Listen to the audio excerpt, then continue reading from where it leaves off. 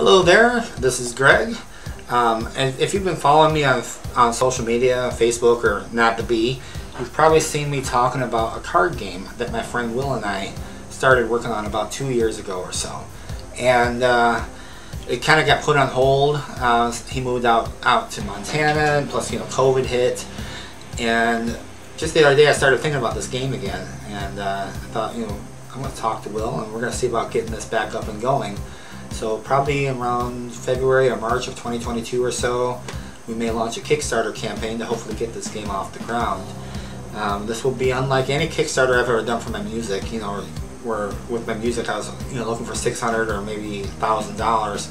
This Kickstarter will probably be more like $25,000, $30,000. We're looking to get this game distributed through Amazon, and the game has about 200 cards in it, 180 to 200 cards. I can't remember exactly. I've got this on mock-up of the game I've already made, and it'll come with a couple custom dice. It'll come with either some player mats that you'll each put down in front of you that'll have the basic rules and marks on the mat to show where certain types of cards go, or it might just come with player cards that have the basic rules, like a lot of games have these days. Depends on what we can come up with. It also will come with little markers like this. It has a heart. On the other side has 2 hearts. This represents how many hit points you have in the game. You can play a long version or a short version. In the long version you'll start with 20 hit points. Short version you'll start with 10 hit points. Of course you can completely adjust that however you want. There will be enough markers for 8 players to have 20 hit points. But if you're going to play a 4-player game, you want to do an extended game, have 40 hit points each, completely up to you. It'll be your game to customize how you want. House rules will be encouraged on this game, unlike some other games that try not to say you can have house rules. And the idea of the game is each player is going to start off with 5 cards. And there's about eight or so different types of cards. There's weapon cards, there's healing cards, there's protection cards, enhancement cards. 2 different types of enhancement cards actually. There's enhancement cards that can enhance your weapon, and there's also enhancement cards that enhance the game as a whole. There's wild cards, and the cool thing about wild cards, and I'll show you one a little bit later. The cool thing about wild cards is they can be used either as a wild, to be like another weapon, or each wild card has a special event attached to it as well. You can use the wild card one of those 2 ways. You can't use it both ways. And once you use it, it's gone from the game for good. Well, for that game.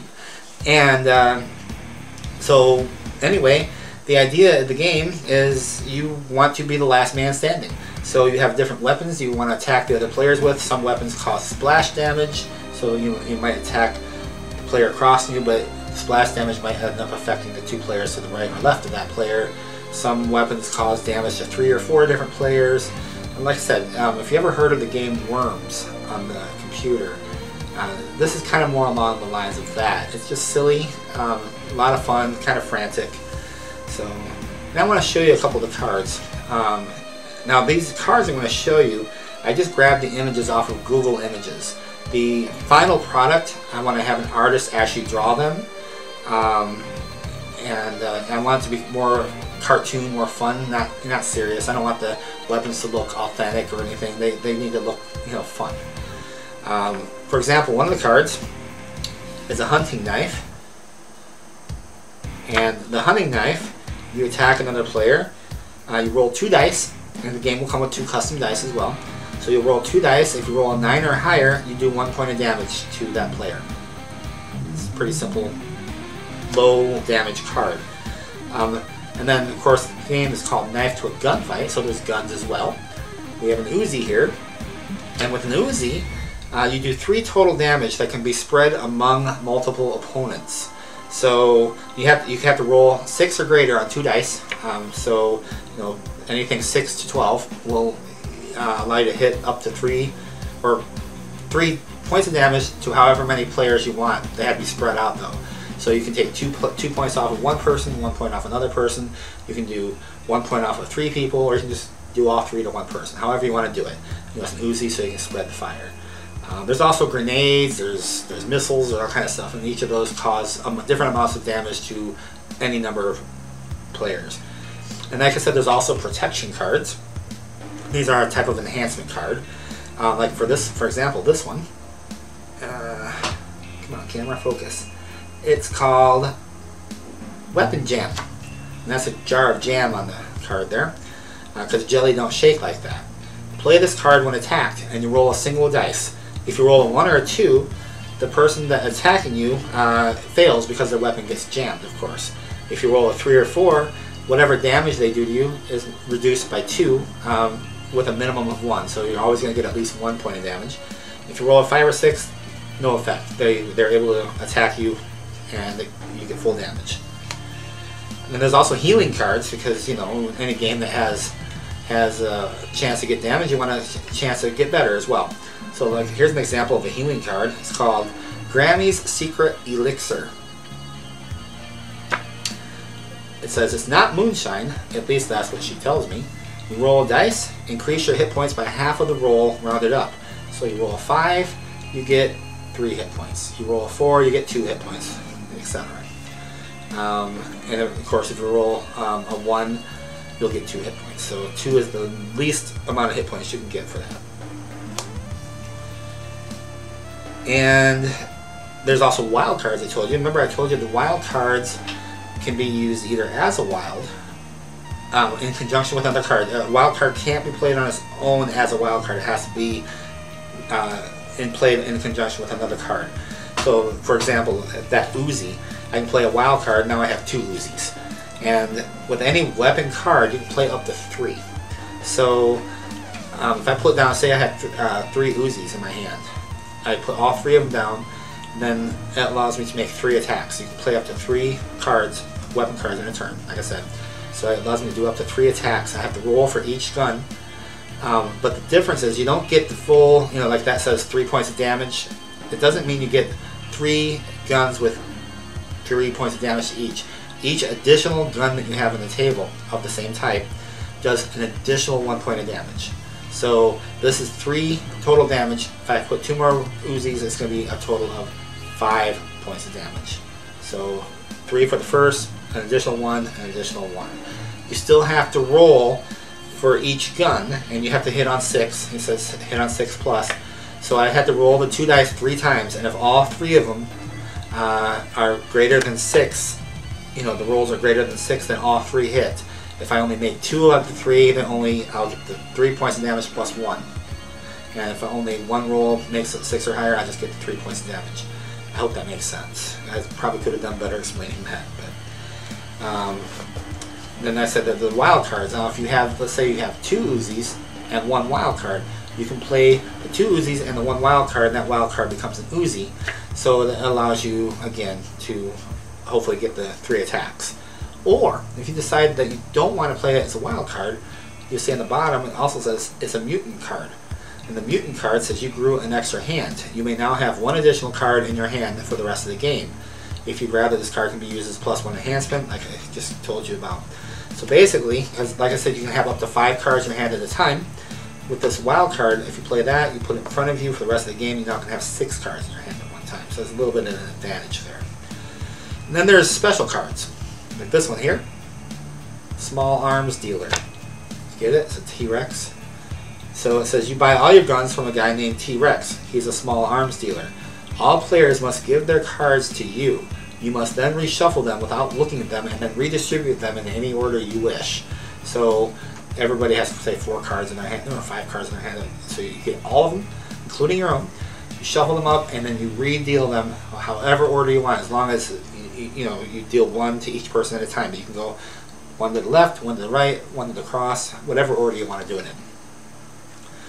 Again, nobody can have more than 5 cards, so during that deal. Then there's another special card called a Vigilante. It says take your normal turn, then for a second attack, you must attack the person other than yourself with the most hit points remaining. I get to do this because I'm well, you know. And so basically what that means is you're going to take an attack, and then you put your weapon down, you put this down next to the weapon, and it will limit. So if you have 3 Uzis, you can only play 2 Uzis and this card. So, because you have a maximum of 3 cards. So you put this card down with your weapon, and you'll be able to do 2 attacks. So you make your first attack, and then you attack whoever has the most hit points after that. So that's kind of a cool card. And then another one of my favorite cards is called What's Red and Bad for Your Teeth? A brick. You use this card, you roll 2 dice. If you roll a 6 or a 7, you get 3 points of damage. What's black and red and bad for your teeth? A ninja with a brick. Automatic hit. You don't even have to roll for this one. For 2 points of damage. It cannot be modified. If you laugh during this turn, +1 to damage. So let's say I'm attacking you, and I hit damage, and you laugh, or I get you to laugh, or someone else at the table gets you to laugh. I get to do an additional point of damage. So that's kind of fun. There's all kinds of cards. There will be some expansion packs ideas that we have. We have something called ghost cards. So if you die, you can come back as a ghost. Now the ghost doesn't actually really have much to play in the game, but they can do things to affect the game for the other players, kind of get their last revenge on them or whatever. Some of them are just fun. Some of them just have you reenact your death scene, whatever. And there's also nuke keys, and if you collect 2 nuke keys, then you can push the button, and if you push the button, a nuke goes off and kills everybody on the table, including yourself, unless you have a fallout shelter. And there'll be enough fallout shelters in the expansion pack for up to 8 players.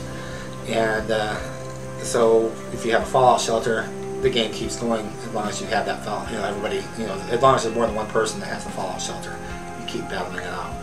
So that's the idea of the game. It's fun. I've play tested it, I think 5 times, including one time at a local game store, and everyone that's played it seemed to enjoy it. We've made quite a few modifications to the rules along the ways. It's kind of part of the reason we're play testing it, and there's probably some more changes we're going to make in the future as well. But if this game sounds fun to you, be watching my social media, my YouTube, and I'll have more information. And like I said, we'll probably start a Kickstarter probably in February or March of 22. And we're hoping to be able to have the game sell for between $35 and $40, which is the going rate for new games these days. I know it's just a card game, but there's a lot of cards, and my goal is on the Kickstarter to have at least 2 or 3 expansion packs included for those of you doing the Kickstarter. The game will be sold with just the standard deck, and then we'll have expansion decks available for purchase. But for the Kickstarter people, I'd like to have some of those included in the actual what you get for the Kickstarter, just to kind of encourage you to do the Kickstarter rather than waiting for it to go into the stores.